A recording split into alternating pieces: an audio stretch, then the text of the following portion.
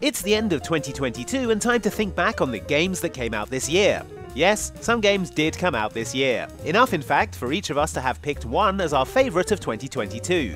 Coming up today and tomorrow, it's the Outside Xbox and Outside Xtra crew's individual picks for Game of the Year, kicking off today with Luke and Alan from Outside Xtra. Come on back tomorrow to see which games Jane, Mike and myself picked, and let us know your personal pick for GOTY in the comments. In a way, my job today is an easy one, because I think, all things considered, I'm not the only person on the squad who would have loved to pick Elden Ring as their best game of the year.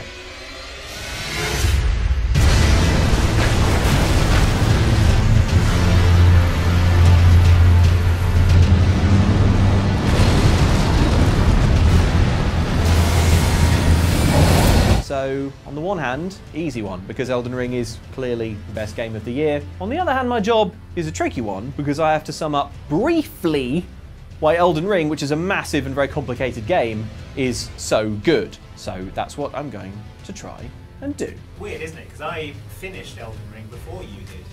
Yes, you did. Thus meaning I'm better at it than you are and like it more. And yet, you didn't choose it as your game of the year, Andy. Well, I said, can I do Elden Ring? And I said, no, I'm doing it.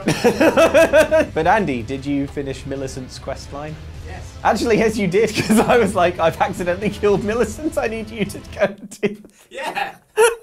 Elden Ring, of course, is by From Software, the studio that is famous for Dark Souls and Bloodborne and Sekiro Shadows Die Twice and Demon Souls. You probably already know this, but it bears repeating, I think, in this instance, because Elden Ring is From Software displaying like a more intense focus than they possibly ever have before, because the combat in Elden Ring is so slick, it feels so good, it's so tight. The boss design, the character design, another thing that From Software is famous for, is like as good as it's ever been. The NPC quest lines are as inscrutable and complicated and weirdly engrossing as they ever have been. Oh, good heavens. Clench your teeth or something. So this is basically, on the one hand, a culmination of everything that From Software has been making, kind of all crescendoing to this game. So on the one hand, it like could not be tighter and more focused. On the other hand, this feels like the game where From Software were like, you know what?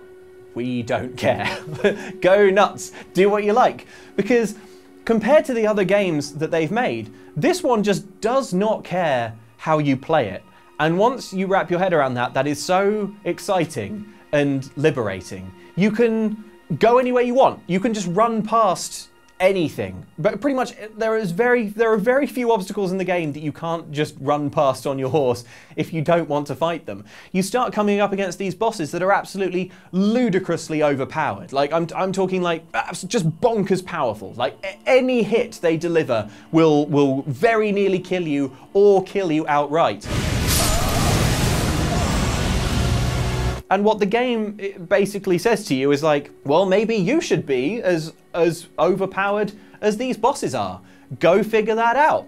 And so you do. You wander off into the wilderness, and you get on the wikis, and you go online and find the threads and see what everyone else is using and what everyone else is recommending. And you start piecing together a build that is so ludicrously strong that you are basically the God King boss of Elden Ring, and suddenly, as this very, very, very lengthy game starts to unfold, it's so long that the amount of levels you can gain and the amount of equipment you can find, it all starts to stack up so ridiculously that like towards the end you are basically like becoming unkillable. It's a very different feeling to the Dark Souls games or the Bloodborne games, which like all the way through you know like you're the underdog, it's difficult, like, and things aren't really ever that different to how you started. It's like you have to play those games on their terms, you know? But Elden Ring just doesn't care. And I think it's really cool and interesting that From Software basically kind of loosened their grip in that way. And were like, go become an unkillable god.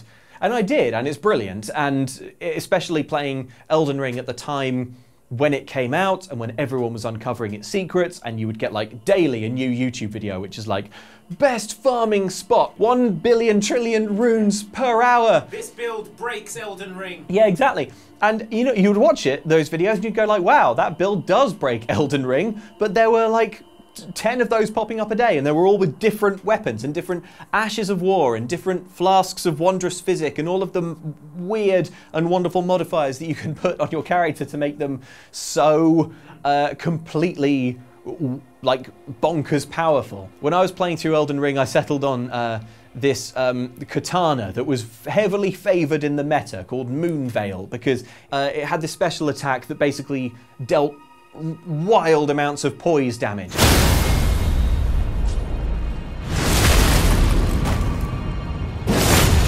And then eventually, you know, they nerfed that a little bit, and then they nerfed a bunch of the other cool weapons, but not very much. Like, there's not an enormous effort made to balance this game, and that sounds like a criticism, but that's not how I mean it, because compared to playing through Dark Souls 3, which is like a real grueling test of your reflexes and timing and all that kind of stuff, it's really fun in Elden Ring to just have a bit more freedom. There is an item in Elden Ring that you may well have heard of because it summons a clone of you who is like stronger than you, and there's like, is you as a ghost, and they're just going to fight alongside you, and they're so strong.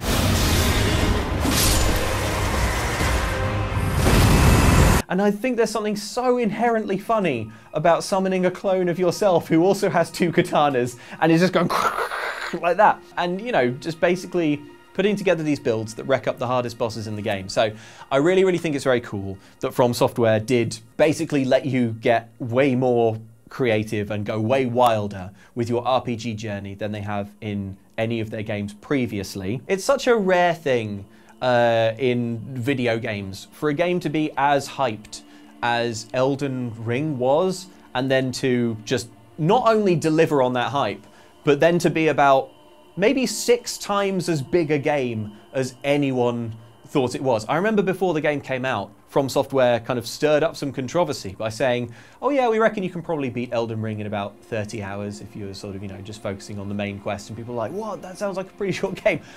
I don't know how they're doing it in 30 hours. Like, I would think I don't know how long I was playing it for. I mean, I was trying to do everything, but you know. I spent 30 hours just killing fish people in the rune farming squad. Yeah, and you know what? Every second was a joy. It's very, very hard to state how vast it is. The world is enormous, but there are loads of open world games that have a big map to explore. It's got so many different zones and there's so much variety, but each one feels like it's been crafted with such care. And then you realize that there's basically the whole world map again, but underground and full of ants.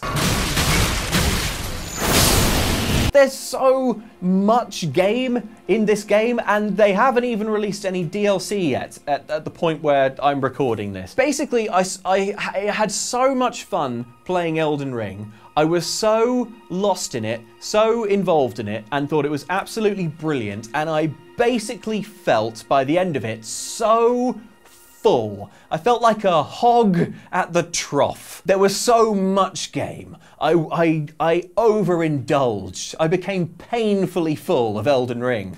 And like, I've basically just spent the rest of the year reclining on my haunches and patting my stomach in contented satisfaction and rubbing it and going and purring contentedly because I'm so full of an enormous heaping dish of Elden Ring. It's true, folks, he did. We asked him to stop.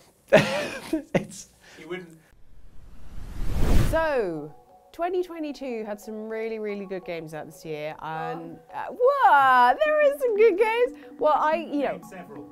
Well, I'd like to name 2. I'm going to give an honourable mention to God of War Ragnarok, which absolutely smashed it out of the park with the Leviathan axe. It was so good.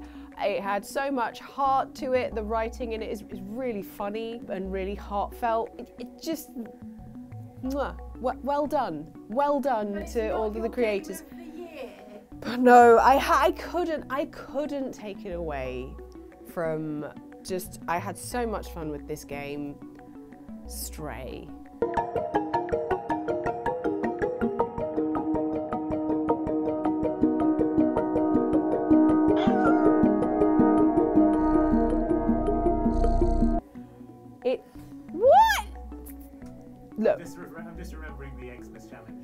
Oh, the Christmas. Yes, of course. You know, you're allowed to be mad at the little kitty, but the kitty is so cute. I love this game so much. Oh my god. Oh, did you hear the noise? She's genuinely crying. This is a game that I'd been looking forward to for like literal years, and when it arrived, I was so glad that it did not disappoint. The work that went into it, the animation on the cat alone was brilliant, but then the fact that they built like a really fun and intriguing game, the story around it, this dystopian city that you're exploring and uncovering and talking to all the residents of, all these lovely little android characters, you really just get lost in that world in the best way, and you just do feel like a cat. And as a kid, I really wanted to be a cat because cats don't have to worry about things like growing up and having to do things and pay taxes. So like, this is my childhood joy, like, you know, dream of being a cat. And yeah, I had a lot of fun. I streamed the whole thing over on Outside Xtra, and just everyone watching along and just being like, look what a little cat. It has a dedicated meow button. Ah! There's a meow button! It's circled to meow! There's all the different extra things that you can do around the world, just things dotted and littered around the world, like the rugs that you can scratch into, make biscuits, and it's really cute. The balls, like in the Christmas challenge, that you can just like, and just bat it around. And you got like the paint cans. It's all right, Andy, don't worry. There's the paint cans that are like on the edge of ledges, and you just like, boop.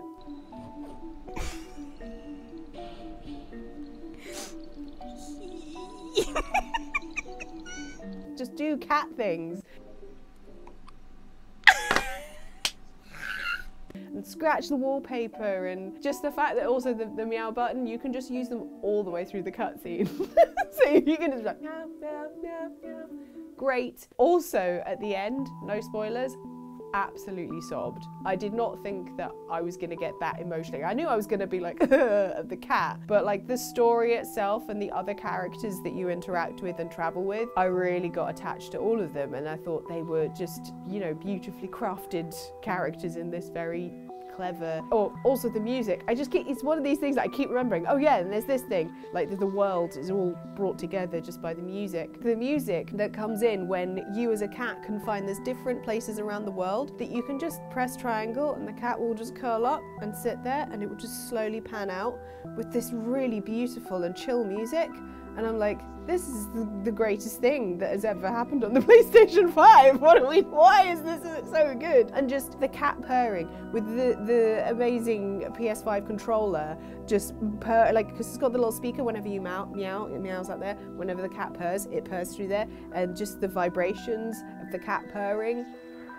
Like, it's one of these games as well that it's really easy to talk about to people who don't play video games. It really transcended games media, because suddenly, like, everyone was reporting on the cat game that all the cats, people's pets, are watching them play this video game. And there's like, you know, it was covered first in games media, and then people outside were like, oh, everyone's cats are watching the little cat make a little meow sound, and isn't that cute? And it's great. It just shows the different things that we can do with games, because games are often so combat focused, and I love that. You know, Ragnarok, I was throwing that axe around having a blast. But it is really interesting to have these puzzly games where you're just... No, you can laser the aliens with a UV light. So you make them explode, you can do that. But also you can play the game completely not doing that and just running away. It's just parkour as a cat, just exploring the city, and it's so well designed, so beautifully designed. Like, the lighting alone in it is outstanding. Has this real lovely feel of all the neon lighting. It's just got such a good atmosphere to it. I like literally just could talk for ages and hours and hours and hours. I'll try not to. Please stop me. It was worth the wait. The cat is adorable. I want the cat so bad. Little Jonesy we named on Outside Xtra. Story sucked me in, the world sucked me in, I was just completely enveloped in that, and I really looked forward to every time that I got to stream it for 2 hours on a Monday. It was an absolute joy, and I heavily recommend it. It's also brilliant in that it's like, you know, between 5 and 8 hours, depending on how much time you spend scratching on walls. and sitting in a corner all curled up and just listening to the purring.